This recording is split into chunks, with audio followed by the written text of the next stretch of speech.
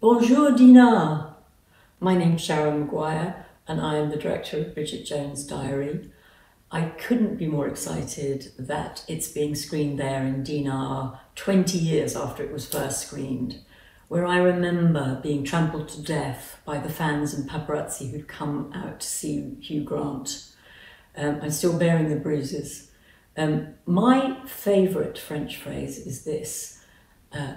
Let me get this straight. Avoir le beurre, l'argent du beurre et la première, to have the butter, the money from the butter and the milkmaid, which I think is just brilliant. Because in English, you see, we say to have your cake and eat it. We only have two things, whereas the French have all three, which is much, much better. To have your cake and eat it, I realise, has been my motto in filmmaking.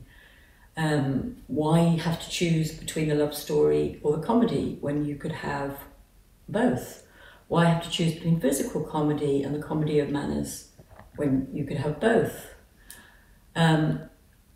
Bridget Jones' Diary was my first movie, and since becoming a mother, I've realised that making a movie is a lot like childbirth. It's very painful and there's a lot of men involved. And very soon afterwards, you forget the pain and want to have another one. And so I did. In 2016, I made Bridget Jones' Baby, which the amazing Studio Canal were also instrumental in helping giving birth to. I hope you enjoy our eldest child's 20th birthday there in Dinard tonight. I so wish I could be there to toast her with you.